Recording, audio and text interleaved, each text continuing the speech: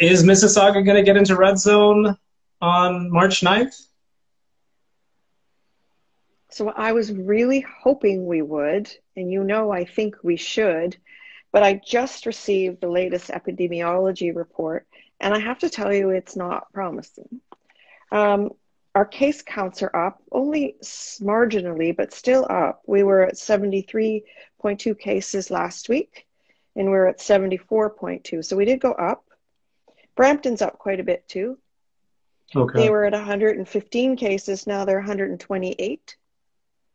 Khaled, they're up as well. They were 66 cases, now they're 72. But that's not the concerning number. Last week, we all had R factors in a 0.9 range. Now we're all over 1, which means that guaranteed every person with COVID will infect at least one other person, but it's higher than 1, so it'll be more than one person. So your numbers can't go down when you have an R factor over 1. And then the positivity rates, actually ours is okay. Ours was 4.5 last week, it's 4.8. That's not bad. Brampton's was 7.4 and they're 8.7. So those are not good things. And we did have a briefing from Dr. Lowe yesterday, and it was yesterday, last evening. He presented a deck to us, and it's really the rise of the variants that are so transmissible.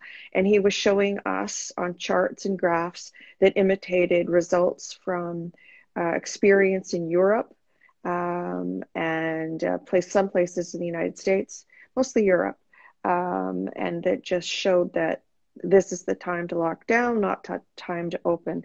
So will we go into red? I don't think so, but I'm hopeful we will go to gray and then keep things under control and continue to be on the right path to go to red. I think I'm fairly hopeful we will go to at least gray, so retail can open with minimum capacities, 25% capacities. It's the restaurants, the gyms, and the personal care services that can't open in gray, only in red. Okay. So I guess my next question, and I think you kind of answered it, was, what does Dr. Lowe, the Peel Chief Medical Officer, think of Mississauga and Peel going into red zone? I think you kind of answered it, unless you want to add more.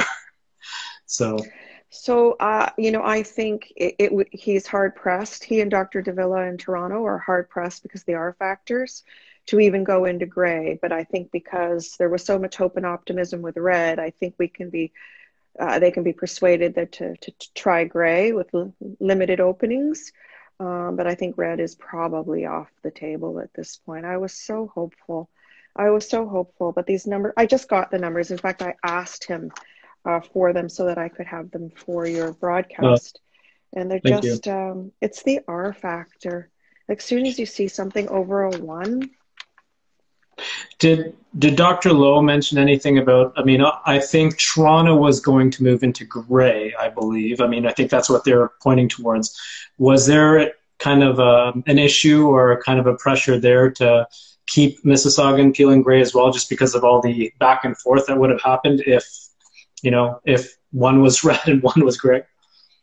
I hear you. I don't think that was the issue as much, because certainly Oakville, Halton is open, and York, Vaughan is open. And certainly York had similar numbers to what we had, case numbers have, because they were 69 cases per 100,000 when they opened. And, today we're at 74. So that's not where the difference is. The difference is always in the R factor.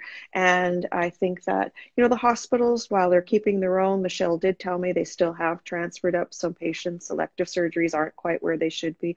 So we understand that. She said, look, we're holding our own, but, obviously better to be safe than sorry. And Dr. Lowe always is very cautious, and we, this is his professional integrity. So of course he wants to do what is right for our well-being.